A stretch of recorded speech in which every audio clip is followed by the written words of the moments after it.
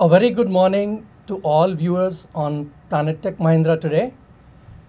We have the pleasure of the company of Professor Didier Clouteau from École Centrale Paris.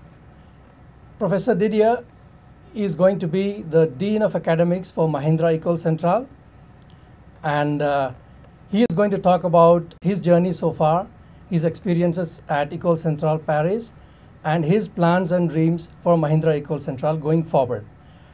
Just a quick bio on Professor here. He chairs the Department of Mechanical and Civil Engineering at École Centrale Paris, and he leads the research group on wave propagation in random media at École Centrale Paris as well. So he's a man of great responsibilities and great experience, and I'm sure we have a lot to learn from listening to him speak about École Centrale Paris as well as Mahindra École Centrale today. Professor, I now hand over the reins to you. Okay, thank you, and good morning, everybody. Let me first introduce myself into a little bit greater details. So I'm a former an alumni of École Centrale Paris, and I had my PhD also at École Centrale Paris. And after that, I went for a research career at the French National Research Council for about 10 years. And then I became a professor at École Centrale Paris. And I'm also a part-time professor at École Polytechnique. And as we see, École Polytechnique and École Centrale Paris are the two main schools of engineering in France. And I may introduce a little bit later what is this strange French system having School of Engineering on one side and university on the other side. Okay, so apart from that, my research career and my research topic are on earthquake engineering. Basically, I have a civil engineering background, but my colleague in civil engineering tends to describe me as a mathematician or as a theoretical person, and which is in fact gives you an idea of what we think of what is important for an engineer having a strong engineering background, but trying to apply this to very specific problems. And my concern is to protect people from the earthquakes, and that's why my research field is in that domain. Okay, so maybe... Yeah, Professor, and we at Mahindra are thrilled and excited about this high impact synergy between the Mahindra Group and École Centrale Paris. And you yourself have spent a long time at École Centrale. Yeah. And we would like to hear from you, how is academics and life out there in the École Centrale Paris? So we are at École Centrale Paris in the French system, which tends to be integrated in the European system, as opposed in fact to the Anglo-Saxon, not opposed, but different from the Anglo-Saxon model. Well, since when you talk of an European model, you can think that Great Britain is in Europe, but only marginally in Europe, and the Anglo-Saxon model is a bit different. So the idea of the Bologna system is to have a 3+2+3 system, 3 years for a bachelor, 2 years for a master, and 3 years for a PhD. And so we have at École Centrale an integrated 5-year program corresponding to the 2 bachelor years and the 2 master years. And the 2 first years are done outside École Centrale in what we call prep schools. And from that prep school there is an entrance exam at the end of this prep school, and from this entrance exam we take the let's say 2% best students coming to École Centrale, and that's the basic idea. And once they are at École Centrale, we have a multidisciplinary program. So they start with math and physics, and then they are trained in all engineering branches, and then finally during their 4th or 5th years they can get specialized in one given domain. But what is important is that in Europe we don't have the notion of a specialized engineer. You are an engineer and you can work in many different fields. And if you look at a career of a standard engineer, it's not only the case in France, but it's also the case in India.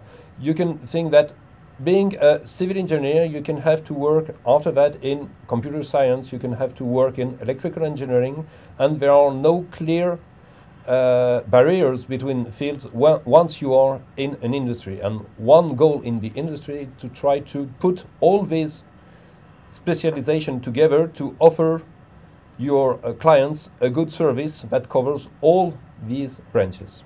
And that is the aim of the École Centrale Education. Thank you, Professor. And coming back to yourself, I have a question to ask you. You won the Young Researcher Award from the French Association for Earthquake Engineering recently. Yeah. Could you tell us about it? So we developed a computer program aiming at ensuring the safety of large facilities, and especially dams and nuclear power plants. And this computer program, which is based on a theoretical method, I won't detail here. I don't want to be rude with the audience. But the idea is that this computer program is used to assess the safety of French nuclear power plants owned by the major electrical company in France, which is EDF, Electricité of France. And so that's why I had that award, which is related to putting science to help the industry to assess the safety, and at the end not only the industry but the people at the end, because the people want to have safe nuclear power plants, and we have to do our best to assess that safety, and science is a part of that. At the Mahindra Group, Professor, we have these three tenets that combine to form the RISE philosophy: accepting no limits, alternative thinking, and driving positive change. Mm-hmm. And curiously, and perhaps it was destined, there is a strong connect with the leader, entrepreneur, innovator paradigm of École Centrale Paris that MEC has adopted as its positioning line. Yeah. Could you tell us a little bit more about what these three words, the leader, entrepreneur, innovator, combined, would mean to a prospective student if he were to enroll at MEC? Okay, I may first come back to this idea of either RISE and leader, entrepreneur, innovator. It is at the DNA of École Centrale, since École Centrale has been created 200 years, more than around 200 years ago, and at a time where people were believing strongly, very strongly, in progress of mankind, and in believing that the industry and the science can benefit a lot to the progress of humanity. And I find in the motto of the Mahindra Group, Mahindra RISE, exactly the same feeling that we have to go above our limit and try to increase our knowledge and increase the services we can provide to the society. So coming back to the motto of leader, entrepreneur, innovator, one amusing remark is that President George W. Bush mentioned that entrepreneur does not exist in the French language, whereas entrepreneur is a French word at the basis. And we have very, very great entrepreneurs at École Centrale Paris, and some of them I could quote are, for example, Blériot. Blériot was the first person to cross the channel on an airplane, and he crosses from France to England, and it has some meaning for us, but it was from France to England and not from England to France. And also another entrepreneur, famous entrepreneur, is Schlumberger in the petroleum industry. And we can think also of Peugeot, the Peugeot cars. We can think of Michelin, the tires. So, and of course, the most famous one, I think everybody knows, is Eiffel, the Eiffel Tower.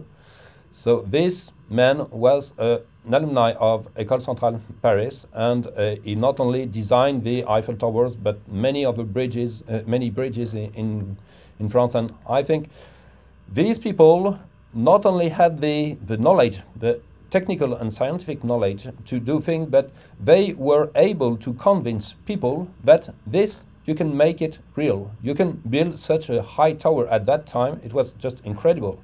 But so you not only have to be an innovator, but you have to convince people and to put people on your side to be able to build that. And that is the leadership part of the program and the entrepreneur part of the program also. And since, well, engineering, for our point of view, is more than just science, because with science we only develop the reasoning part of our brain.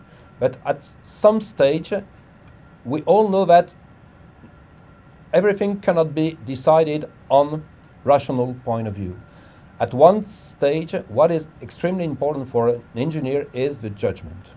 And one question we have is how, well, we can easily train people doing mathematical developments and doing physics, but how you can train judgment, engineering judgment. And since a good choice in terms of innovation, in terms of entrepreneurship, is based on a good judgment.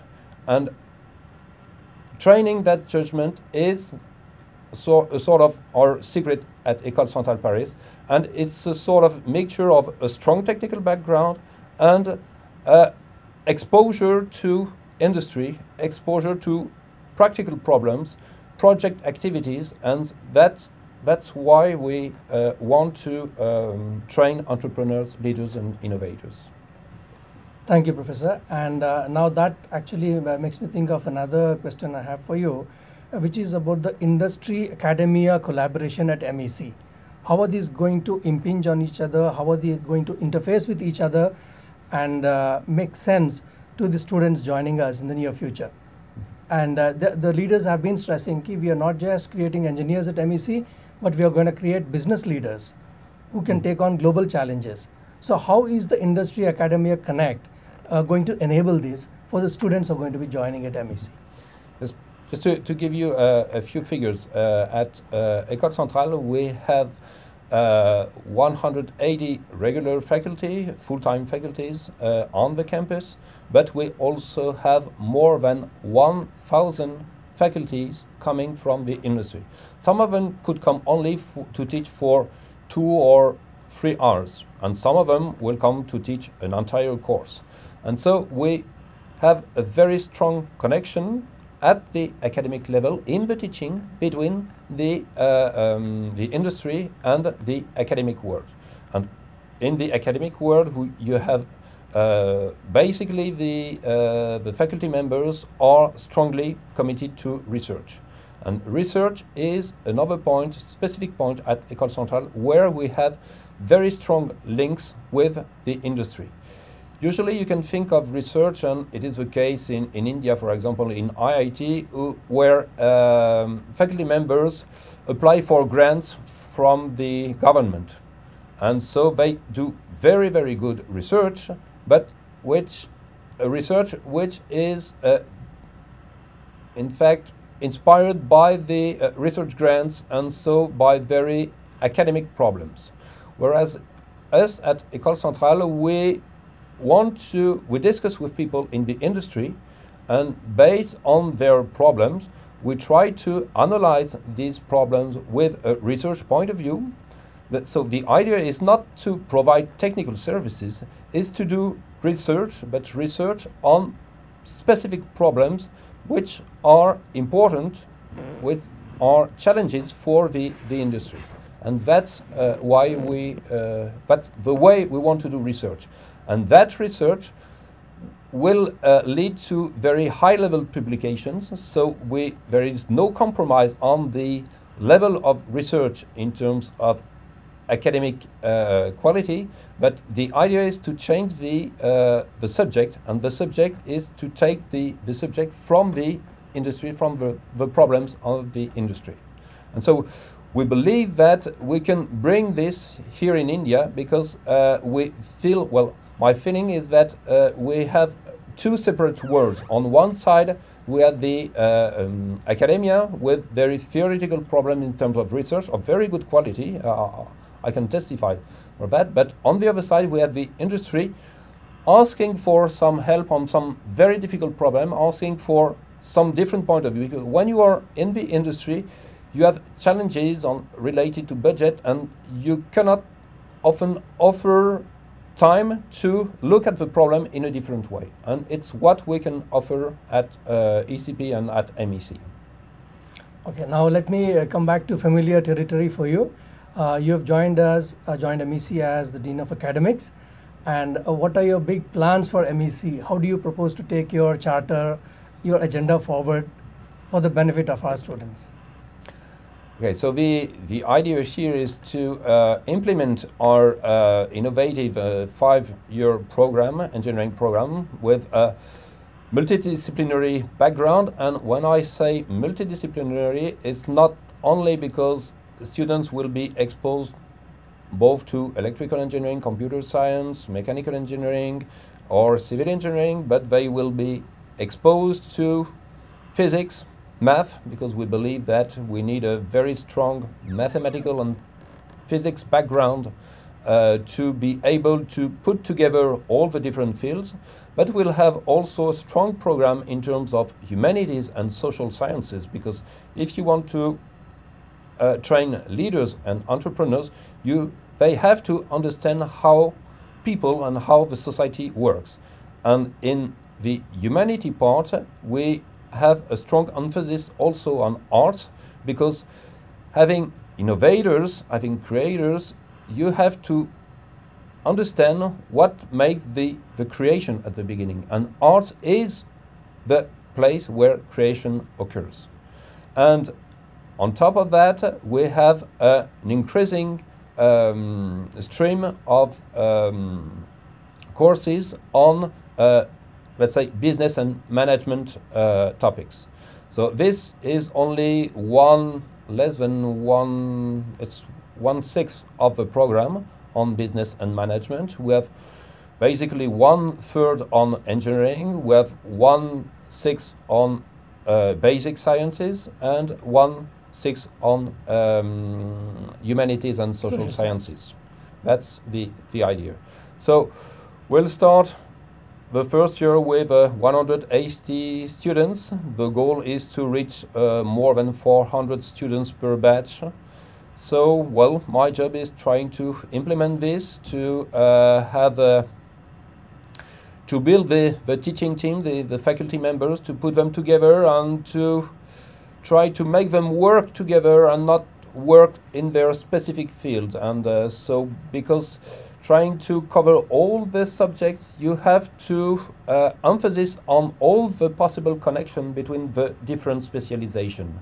And so for that, I have to put faculty members together to work together, and we will start this year, well, we'll start tomorrow actually, because I have a meeting with the already recruited faculty members to work on a very specific course for the first year called Introduction to Technology and Society. And the aim of this course is to engage all faculty members and all the students on the great issue on the 21st century. Instead of trying to think of a problem starting with the very specific part and how you can solve that equation, or what is this physical principle at the beginning, is to start with a large picture of what is our world, what is the problem I want to address, and how I can effectively address this problem. And this is the idea of this first course. So it gives a good example of what type of education we want to implement at MEC, starting at the very beginning. And what the students will have to produce for this first course is a documentary on this subject, a 10-minute documentary, and we'll have a prize ranking the documentary among the students, addressing one specific issue on the 21st century. That's a wonderful, great way to start actually. You know, the best place to start is at the very basics, and you're addressing that issue here. And your conversation has given me another idea, another thought, another question to ask you, Professor. You did mention about faculty and your interactions with them to develop this new kind of a curriculum. Could you tell us a little bit more on the kind of faculty members that you have chosen and you have hired, engaged for MEC? So we'll have two basically three types of faculty members. The faculty members coming from the industry, as I already described for ECP, but these faculty members will come on board only for the fourth and fifth year. Some of them could come for the first, second and third year, but at the beginning we started with full-time faculty with a very strong research background, because we think that high-level courses have to be backed on a research activity, and we also think that the reputation of an institution has to be based on their achievement and the achievement of the faculty members in terms of research. So we have selected, and we were very lucky in being able to attract very young promising researchers coming from Switzerland, coming from Singapore, coming from the US, coming from France. So we are very happy with the people we hired up to now. And so now we have very good material in terms of faculty, and we have to help them to disseminate this École Centrale spirit, trying to think without the boundaries of their own discipline, trying to share ideas together and to the benefit of the students. And could you tell us about the faculty-student ratio? So we'll start with very low very low student to faculty ratio. Which is very good, actually. Yeah, which is very good. And since we'll start with less than 10, which means one faculty for 10 students, whereas the standard requirements are around 1 to 15. Okay, and it's because we don't want to spoil the first year. We put an emphasis of not admitting too much students, because we want to guarantee the quality, because we want to build a high-level institution, and a high-level institution is based on quality on faculty, quality of students. And we want to make sure that this first year will be extremely successful, so that we can start at a very, very high level in terms of reputation. That's the basic Thank idea. you, Professor. Yeah. And now coming back to Tech Mahindra. As you're aware, Tech Mahindra has a wide industrial presence, and they're an acknowledged business house, and with IT solutions and products and services that encompass most of the leading industry verticals, from aerospace, defense to banking, financial services. So, and every year, Mahindra Group and Tech Mahindra do engage a lot of engineers from across the country, to augment their human resource base. And not just from the resource perspective, also from the technology perspective, they engage a lot of engineers, skilled engineers from across the world.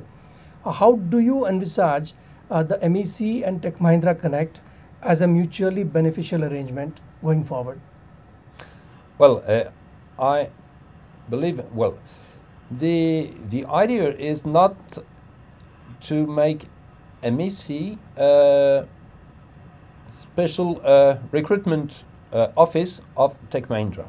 The students will be free to go wherever they want. But we strongly believe that Mahindra is extremely interested in the type of engineer we will train in Mahindra École Centrale. It's simply because, I had a discussion with somebody in France, telling him, I may go in India, and he told me, in India they have incredibly good engineers, but the problem is when it comes to project management. And so I believe that there is a need in the Mahindra Group. The Mahindra Group has already extremely great engineers, very competent engineers, but we believe that we can provide the Mahindra Group with some well-trained engineers able to conduct large projects, able to be the leaders of their teams, and bringing innovation in the Mahindra products, since the challenge now in the industry is not producing a lot. but it's producing new products which can attract a larger set of clients.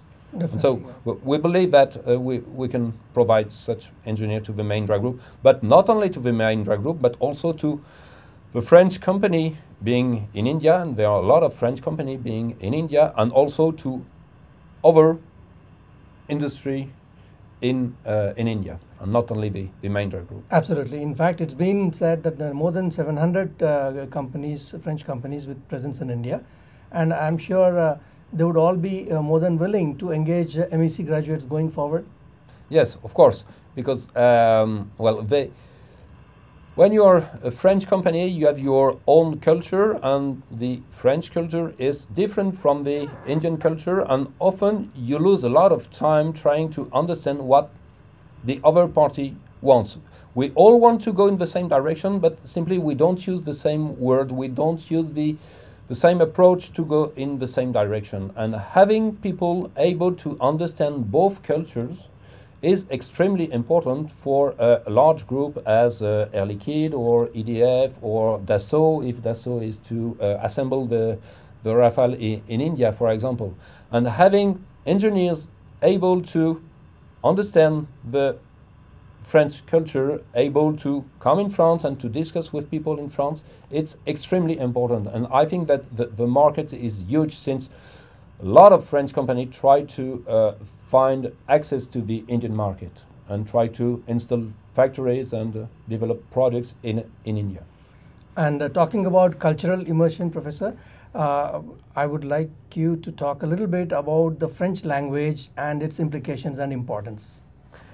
Okay, there recently I don't know, I think the UN Commission made a study saying that French will be the second language in the world in 2050, and this is basically, it's not due to France. I did the best I could in having 5 children, but well, this won't change the global figures of the world. But this is mainly due to Africa, because we all know that Africa is developing very rapidly, and half of Africa is speaking French. You can think also of Canada speaking French. Not only in France we speak French, but also in Belgium and in Switzerland. So the French influence is not that low. And if you want to have access to those markets, especially in North Africa or in West Africa, then having a French background is extremely important, not only for the language, but also for the culture, because we believe that the French culture has influenced strongly several parts of the world. And so that's why we believe that having French as a possible language of expression is important also for an engineer. And that sounds more than a reasonable proposition to us. And now we come to the last question of the session, Professor. I'm sure you must be eager to answer this one. What is your message to the students who are going to be joining us soon? Our admissions are going to start on the 6th of April, and the IIT JEE mains exam is going to be conducted on the same day. And we want you to convey a message to the students who are going to be joining us soon. Okay, what I would say to the students, well, just try. Well, it's a bet, but we have backed this bet on a very strong academic background, a very renowned group, the Mahindra Group, and we believe that we can offer you something which will make you very different from other engineers on the market, and will have the doors open. You can think of MEC as a gateway to the industry, not only in India, but also in Europe, since the degree, it's an Indian diploma, but it will be accredited by the French Commission for Engineering title, we call that, and which offers you the opportunity to work all over Europe. because once you have the accreditation of CTI, you can work as a approved engineer all over Europe also. But it's not only all over Europe, it's all over the world. So if you want to have access to the entire world, don't hesitate, come and join MEC. Thank you so much, Professor, for your kind words and your insightful conversation with us. Thank you. And that's it for this session, dear viewers. Let me just remind you before we sign off to log on to www.mahindraecolecentral.edu.in or follow us on Facebook and Twitter. Study at MEC at Facebook and Twitter. Thank you and have a great day.